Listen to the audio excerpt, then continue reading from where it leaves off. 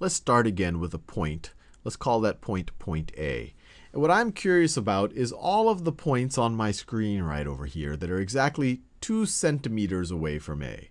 So 2 centimeters on my screen is about that far. So clearly, if I start at A and I go 2 centimeters in that direction, this point right over there is 2 centimeters from A. If I call that point point B, then I could say line segment AB is 2 centimeters. The length is 2 centimeters. Remember, this would refer to the actual line segment. I could say this looks nice, but if I talk about its length, I would get rid of that line on top, and I would just say AB is equal to 2. If I wanted to put units, I could say 2 centimeters. But I'm not curious just about B. I want to think about all the points, the set of all of the points that are exactly 2 centimeters away from A.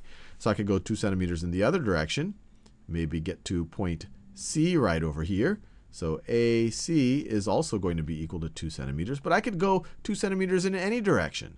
And so if I find the set of all of the points that are exactly 2 centimeters away from A, I will get a very familiar looking shape like this. And I'm trying to draw it freehand. So I would get a shape that looks like this. And actually, let me draw it in. I don't want to make you think that it's only the points where there's white. It's all of these points right over here.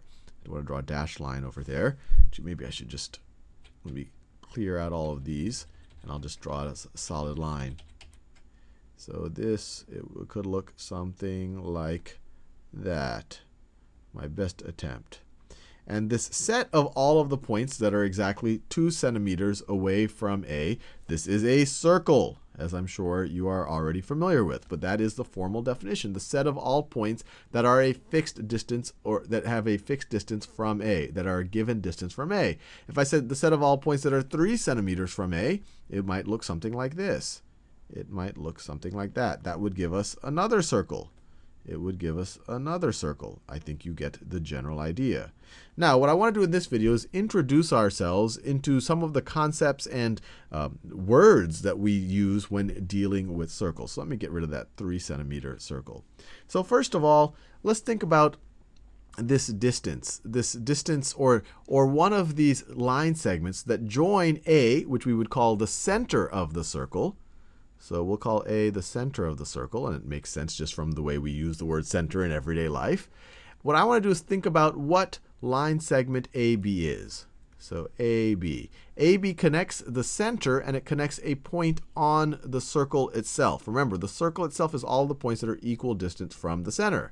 So AB, any point, any line segment, I should say, that connects the center to a point on the circle, we would call a radius, is a radius.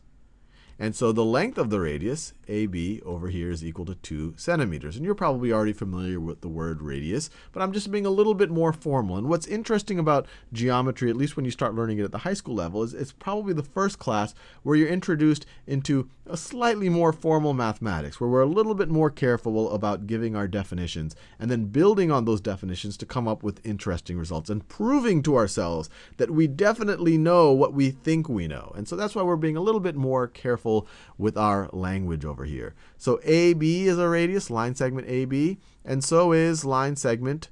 Let me draw another, so let me put another point on here. Let's say this is X. So line segment AX is also a radius. Line segment AX is also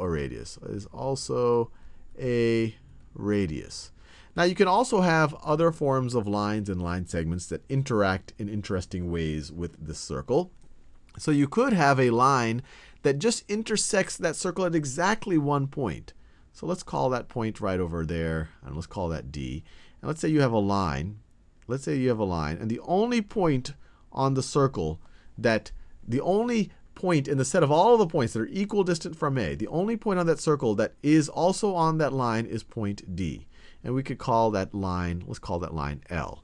So sometimes you'll see lines specified by some of the points on them. So for example, if I had another point right over here called E, we could call this line DE, or we could just put a little script letter here with an L and say this is line L.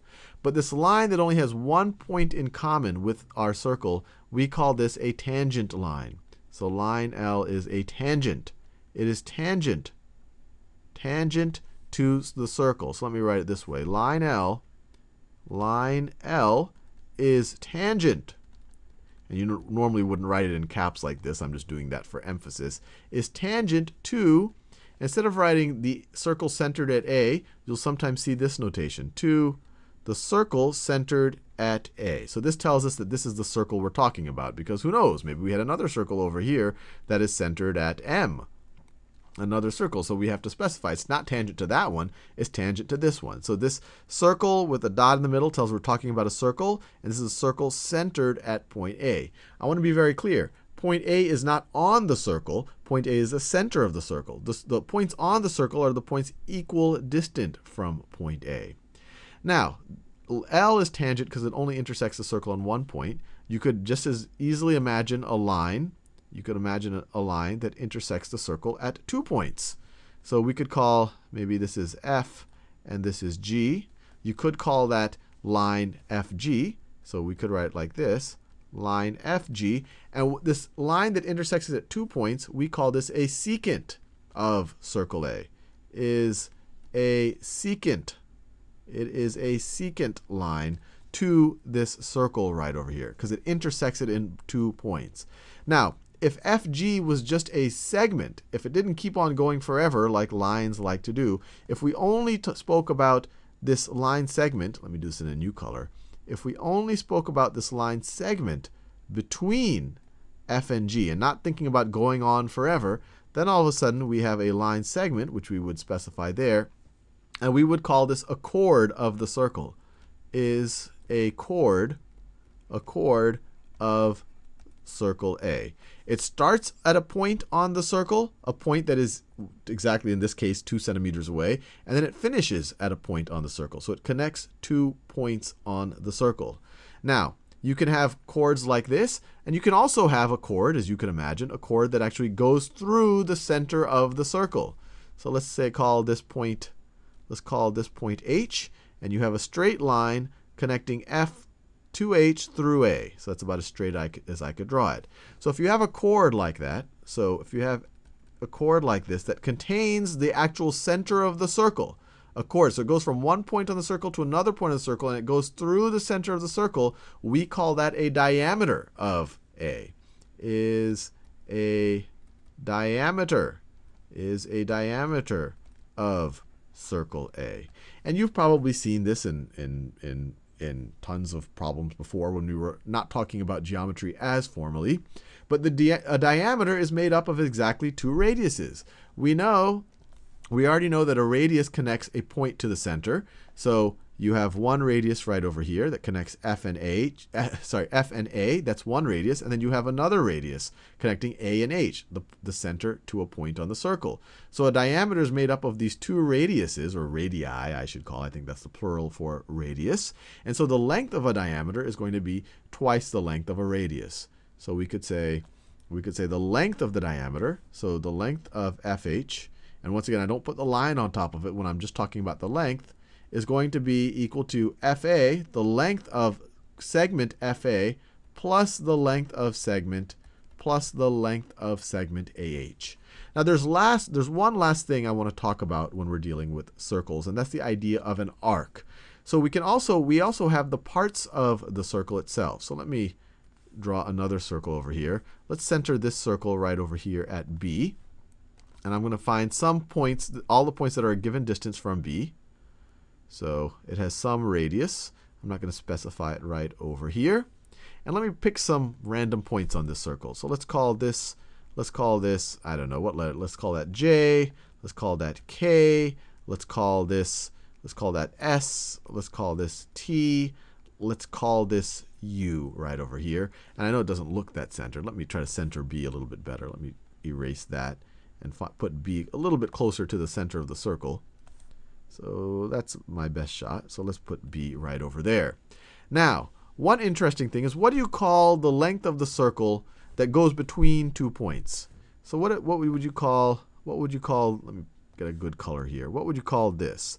Well, you could imagine in everyday language we would call something that looks like that an arc, and we would also call that an arc in geometry. And to specify this arc, we would call this We would say JK, the two endpoints of the arc, the 2 points on the circle that are the endpoints of the arc, and you use a little notation like that. So you put a little curve on top instead of a straight line.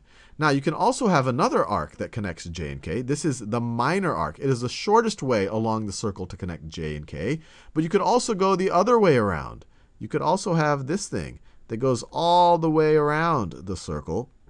And we would call that the major arc. And normally when you specify a major arc, just to show that you're going kind of the long way around, the way that it's not the shortest way to get between J and K, you'll often specify another point that you're going through. So for example, this major arc, we could specify, we start at J, we went through, we could have said U, T, or S, but I'll put T right over there. We went through T, and then we went all the way to K. And so this specifies the major arc. And this thing could have been the same thing as if I wrote JUK. These are specifying the same thing, or JSK.